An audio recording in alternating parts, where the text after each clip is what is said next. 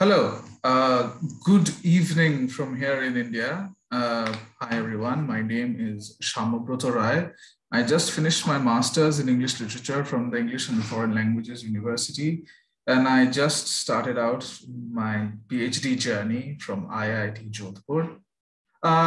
So the project that I'll be talking about today is basically considering my master's thesis and how I plan also and what I did to kind of elaborately expand it and as much as possible within the circumstances. So solo Indian electronic literature, intentional minimality and community building. First of all, I'd like to say how grateful I am to FSCI for giving me this opportunity and how sorry I am that I missed the actual time, that the time zone gremlins are at it again. So yeah, let's go. Now, the first question that I'd like to clarify here is why solo? What is the need or what is the importance of this particular term, solo? This is particularly interesting because it goes back to my own journey. And here comes the next slide. Is that in 2015, when I started writing in my own blog, and the links are here in the screen,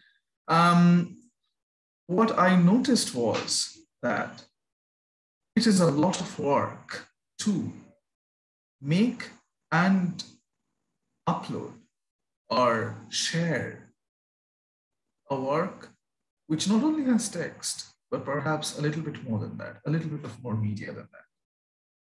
And later on, much later on, in 2021 or later 2020, when I got acquainted with the dynamics of electronic literature as a discipline, as a field, academically speaking, I saw that most of the works, or many of the acclaimed works, required a lot of infrastructural handling, a lot of collaborative effort, which should be the case. But because of its rhizomatic presence in India, not only is rhizomatic, but also scattered and few are far between, I did not see many infrastructural support or people trying to fetch infrastructural support to create works of this nature. Therefore, the question of exploring the idea of literature being solo popped into my mind. Because I wanted to see that in a country that has a considerable amount of digital divide, I wanted to see how much could people create when they are alone. If I have a fair idea that what are people capable of doing by themselves, that will give us some kind of a benchmark to proceed thereon. Any kind of generalizing within approximately 130 million people is anything but a concrete outcome, but there has to be some start regardless. So that's how it started out for me. And then in 2021, before the Electronic Literature Organization Conference, I was privileged to create or curate, I would say create, because it is open source, really, anyone can come and edit, an Indian electronic literature research collection at ELMSIL, the Electronic Literature Knowledge Base, which is hosted out of, I believe it's hosted out of Bergen in Norway. What I did was basically, I tried to collect certain materials related to Indian electronic literature, be it academic or creative, and I tried to make a collection out of it. So if you follow the link given in the screen, and I will provide it otherwise as well, it will give you an idea as to what the existence of it is and why I'm calling it an intentional minimality, which is why I proceed to the next slide. Now, this is basically my thesis results. Why minimal? What is the need to be minimal? Yeah. So I would look at two aspects, gender and intentionality. Then comes platform and print. Now, in my thesis, I ran a survey, and I couldn't really run a big survey because, well, frankly speaking, I did not have the time, or during COVID, I did not have the resources to do so. So I did as much as I could. And I ran a survey for a month from 15th of March to the 15th of April so that the data set becomes a little symmetric, because I can see that I ran the survey for like a month. And I got 89 text-based interview responses, which is a lot of data. This is almost 25 descriptive questions. So yeah, you can imagine that that's a lot of data to kind of quantify. So I asked this question that, why do you write online? What's the need to write online? Because I wanted to not only look at what they are doing online, but also why they are doing online. And the people who identified themselves as male in my survey, 87% of them say that it is because of a feel-good thing and to create a community. Only some about 6% talk about self-improvement, and another 6% talk about beating boredom, to be very honest. Things get a little bit more interesting when we look at the results of people who identified themselves as females. 51% of them are interested in community development, community creation, yes. 30% of them are interested in some sense of catharsis. That, yes, it is also about feel good and creating a sense of not having boredom, but I believe it goes a little beyond than that. What is most interesting is the last 18% of the data, which talks about a sense of emancipation. Now, this is highly interesting for me because in what I have seen in India, because I cannot really take a claim for my country either, the presence of people on the internet is still confined to young people, comparatively speaking. And therefore, I believe personally that in order to escape the societal patriarchal heteronormative case, the online is seen as a site of expression, emancipation, and escape. And that is why the notion of intentionality comes into the picture. Now, this was the first part of my argument, that it is a gendered thing and the intentionality matters.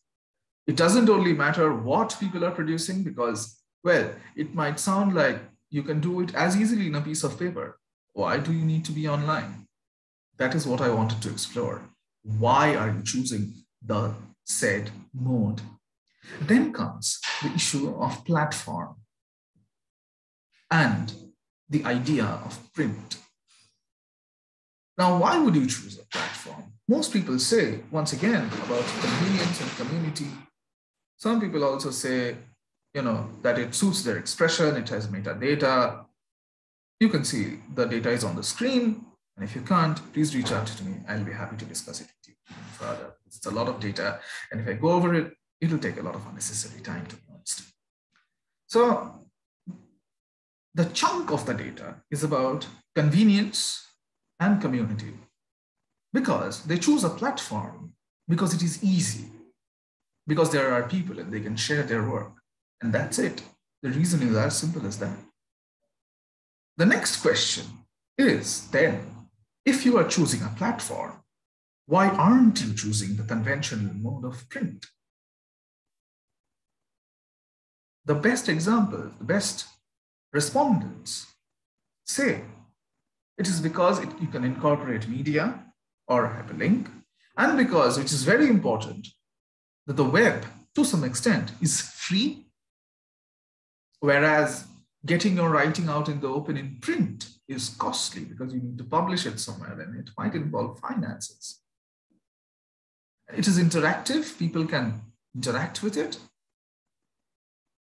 And there is a sense of informality. And many people also have said that that might lead to it being bulk in nature. And that there can also be an archive of your work rate. So this is what it boils down to. the intention of choosing the mode. I'll proceed to the next one. Once I had my data, when I was doing my survey, I just did not focus on creating a data set. I also wanted to build a community of people in and around electronic literature.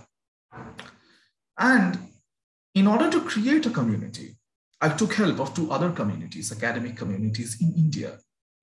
And they were extremely important for me to come up with this eventually. The most important was these two organizations, Dharti, which is the Digital Humanities Alliance for Research and Teaching Innovations, and DIGRA, the Digital Games Research Alliance, India, which was earlier called Game Studies India. I'm particularly grateful to two people, Dr. Shobhit Mukherjee and Dr. Dibodhuti Roy, both of whom are associated in different levels with both of the organizations. So I'm very grateful because I could use the community to build another community, which is ELI, or Electronic Literature India. The socials are given here, and I can provide it to you other than that as well. So that's how we gathered the presence and we amplified. But the challenge does not end here. It is not only about building a community, but also about building awareness. Because people in this group, and we use WhatsApp, that's why I used the logo of WhatsApp in the earlier slide, that it is necessary to bring a group of people, especially in the context of India, because people are not aware of the potentiality of it in an academic sense of the word. So it's not only about amplification or gathering people, it's also about the presence of people and presence of what we are talking about. That is electronic literature. And last but not the least, it's about possibilities. When India was going through a very dire time during coronavirus, the second wave, we used this platform to bring people together and for sharing corona resources. A hospital bed, an oxygen cylinder, we were doing that. Therefore, a need for the community, a need for a space exceeds the boundary of academic engagement, falls into the domain of the human, of the basic needs, especially when we are going through one of the most difficult phases in the history of mankind. Thank you so much once again, FSCI, for giving me this opportunity, especially Dr. Barbara Bordelejo, who introduced me and gave me the opportunity to be here and who has been an amazing mentor for me. Thank you so much. Thank you.